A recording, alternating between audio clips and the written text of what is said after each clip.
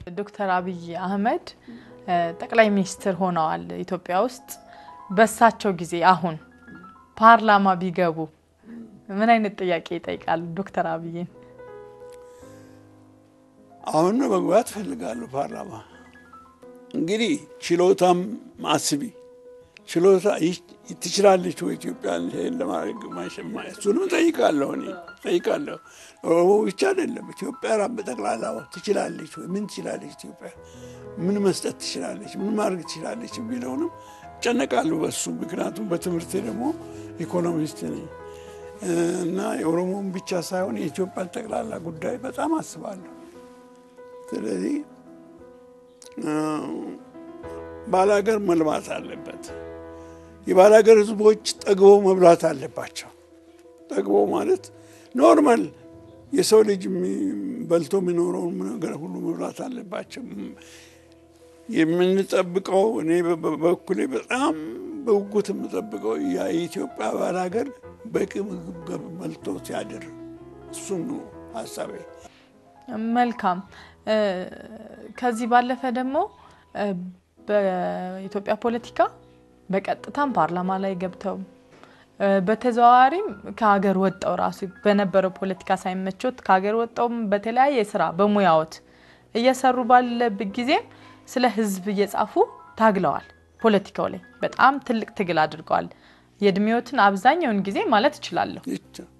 ልክ ነው እና አሁን ባዩት ለውጥ የርሶን ድርሻ እንዴት ይገልጹታል? እርሱ ራሴ በጣም ደስ አለኝ። አንደኛ ነገር የኦሮሞዎችም እድል ሻል ብሎ ተገኘ። ሻል ብሎ ብቻ ምንም የሚነካ ሚታይ ነገር የለም። ግን ሳይኮሎጂካሊ የኦሮሞዎች ድምጽ መሰማት ጀመረ። ይሄ ለኔ እንደ ትንሣኤ ነው ለኔ። ምክንያቱም ጥንት ልጅ ሆኜ መነጋገርና መከራከር የጀመርኩት ሁሉ እየሆነ ያየው ነው። አብዛኛው ጊዜ ፖለቲካ ነው፣ ኢኮኖሚ አይደለም፣ ፖለቲካ ነው። ያስተያየትም ጉዳይ አለ። እኔ አሁን ለምሳሌ የባህር ዳር ስብሰባ ኦሮሞዎችና አማሮች ባህር ዳር ያደረጉት ስብሰባና የወሰኗቸው ውሳኔዎች እጅግ በጣም ደስ ይሉኛል። እንደሱ ነው ይወለኝ እንደሱ አሁን እኔ የሚሰማኝ ኢትዮጵያ ነው የማስበውም ስለ ኢትዮጵያ ነው እና አሁን ለኔ አቶ አብይ ጠቅላይ ሚኒስትር መሆን ትልቅ ቼንጅ ነው ለኔ። ደስ የሚለኝም አንድ እንደ አቶ አብይ ያለ ሰው ስልጣን ላይ ሆኖ ታች ያለው ደግሞ እኛም ሌላም ታች ያለው ኢየሱስማ የኛ ወገን ንጉስ አይደለም የኛ ሰው ነው የሚለው ባላገሩ ዳውን ማብታሙ እንደዚህ አይነት ስሜት ነው የሚሰማኝ። ብዙ ጤፍ ባይኖር ምንም ብዙ በቆሎ በቂ በቆሎ ባናርስ የህዝቡ ስሜትና አስተያየት መለወጡ በጣም ደስ ይለኛል። እኔም ተለውጫለሁ በሱ በኩል። ስለዚህ እግዚአብሔር ይመስገን አሁን እኔ ጠቅላይ ሚኒስትሩ በጣም ምንድናቸው ልበል ቅን ሰው ናቸው። ቅን እና ጉቦ በኢትዮጵያ እንደማይስፋፋ ተስፋ አለኝ። እያየው ነው ደግሞ አትሊስት ጉቦ በላሉ ብሎ ፕላን የሚያደርግ ሰው ያለ አይመስልም አሁን። ስለዚህ ለውጡን እጅግ በጣም ደስ ብሎኛል። እስከ ሞትም ደግፈዋለሁ። ዶክተር አብይ ሲሾም እኔ ውጪ በአሜሪካን ሀገር ነበርኩ። ልጆችን ለማየት ሄጄ በዛውም ሕክምና ነበረኝ። ኦፕራሲዮን ሆኜ ነበር ከ3 ዓመት በፊት በታይላንድ ጀርባዬን። ስለዚህ እሱን ለታከምና ዶክተሮቹ እየተመላለስኩ ያለው በአሜሪካን ሀገር በዛን ጊዜ ገና አመት አልሞላም። በዛን ጊዜ ነው ተሾሙት ዶክተር አብይ እና እንደው ነገሩ መጀመሪያ ከቤተ መንግስት ወጥቶ ከሚሊተሪ እጅ ወጥቶ አንድ ኢትዮጵያዊ ሲቪል ኢትዮጵያዊ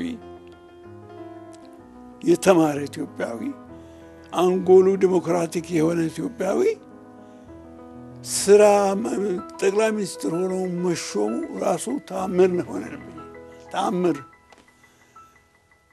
ስለዚህ ከዶክተሮች ጋር ተነጋግሬ ልጆችን ተሰናብቼ እስከመጣ ድረስ ዶክተር አብይም ወደ አሜሪካን ሀገር ለመሄድ ተነሱ። ከዚህ እና ተላለፍን እሳቸው ወደዛ ሄዱ፣ እኔ ወደዚህ መጣሁ። ስለዚህ ደስታዬንም እንድገልጽላቸው አልቻልኩ ያኔ እና አዲስ ዓለም ነው አዲስ ዓለም ነው። ግን እሳቸው በአንድ አመት ወይም በ6 ወር የአገሩን ኢኮኖሚ መለወጥ አይችሉም። ምግቡ ያው ነው የድሮ ነው፣ በብዛትም ያው ነው፣ በአይነትም ያው ነው፣ በቆሎና ጤፍ ነው። አበራራችን የተለየ ነው ከውጭ ሀገር ከፈረንጆቹ። ስለዚህ አሁንም ህዝባችን በበሽታ በረሃብ ይሰቃያል። ምናልባት ትንሽ ተሻሽሎ ይሆናል። እንደው ለኢትዮጵያ ህዝቦች ህልሞት ያለፈውን ህልሞትን ሲፈልጉት የነበረውን በመጽሐፍም በተለያየ አጋጣሚም ሲገልጹ ቆይተዋልና አሁን ለኢትዮጵያ ህዝቦች ቢሆን ደስ ይለኛል የሚሉት ነገር ምንድነው? እስከሞት ድረስ የማልመው ሁሉም ኢትዮጵያዊ ጠግቦ በልቶ እንዲያድር፣ ውሃም እንደ ልቡ እንዲያገኝ እንጠቀምበት።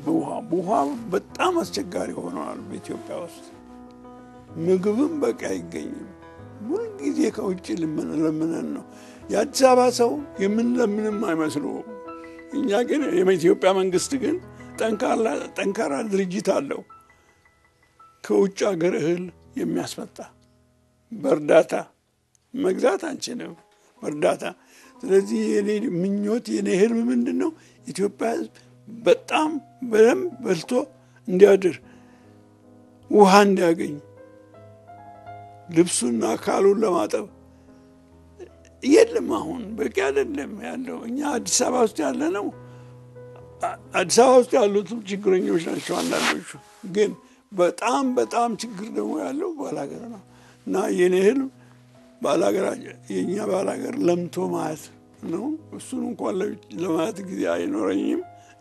ነገር ግን ልጆቼ ያሉ እየተስፋለኝ ውድ ጊዜዎትን ሰውተው አብረውኝ እንዲቆዩ ያሳለፉትን ጊዜ ሊያጫውቱኝ ፈቃደኛ ስለሆኑ አብረንም ቆይታ ስላደረግን እጅግ አብዝቼ አመሰግናለሁ።